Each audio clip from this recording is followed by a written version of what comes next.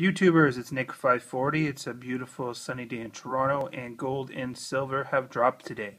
That's not why I'm making this video. I'm making this video because I have a very quick unboxing of some silver, and I don't know exactly what it is. I know it's from the Royal Canadian Mint, so let's do a little dig in here. Again, it's hard to do this with one hand filming, so please bear with me. You may get a lot of close-ups here of the knife cutting into stuff, but let's see what this is.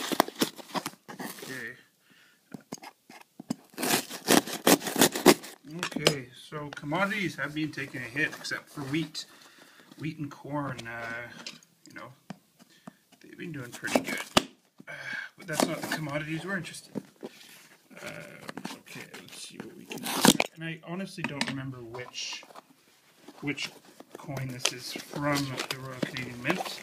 I am going with a little bit more numismatics these days because the market is, I'm sorry I'm butchering this, because the market is a little bit lower for the precious metals, so I thought if I can get some collector value in here, then at least maybe I could, you know, down the road it will give me some type of protection. I'm wearing my Maple Leaf watch too. It's quite nice actually. So again, as I said, I don't know what this is. It comes in this really nice box. It's got the Royal Canadian Mint, and this one's a full box. Oh, this is the fishing coin. So it's a fairly new coin from the Mint. Let's go ahead and take a look at this. Again, sorry for this messy unboxing, guys and girls. It's really hard to do this without my regular gear. I say that in every video, but it's true.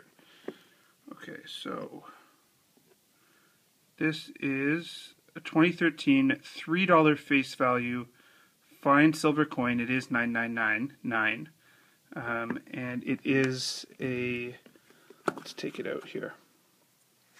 I think this is kind of celebrating Father's Day. $3,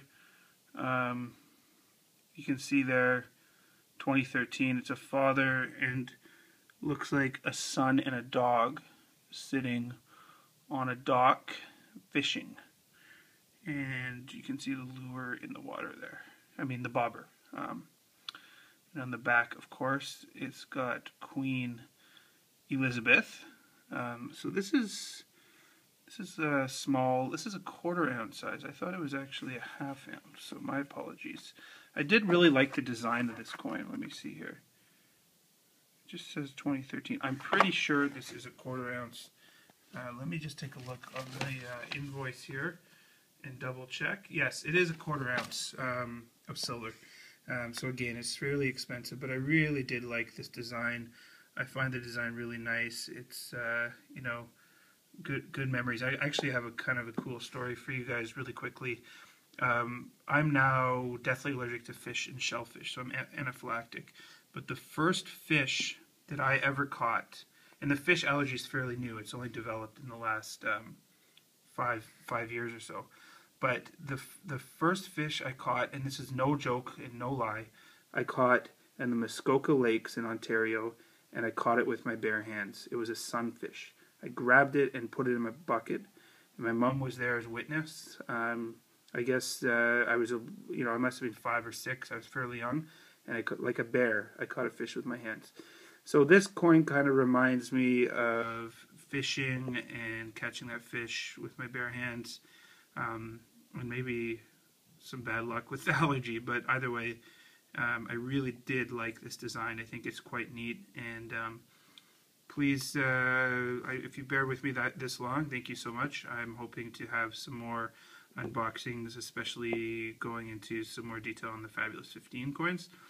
And I'm going to try to move more into some bullion. I've been doing a lot of numismatics lately. I just suspect that the market for silver and gold is going to continue to drop, and then it will go up again. So I want to make sure that I'm not buying now. I think the low will probably hit, again, I don't know, between $18 and $21 for silver, and I'm thinking 12 to 1,000 for gold. And this is just my opinion, but I do think it will eventually go back up. But so that's why I'm just holding off on buying more bullion.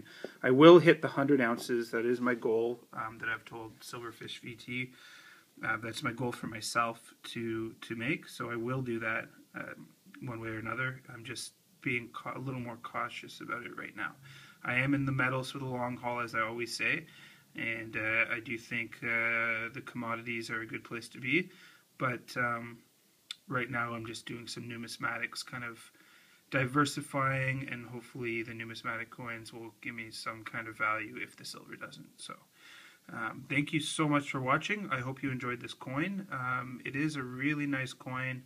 I do like the design. 1/4 ounce, $3 face value. So thanks so much for watching, and I'll see you all in my next video.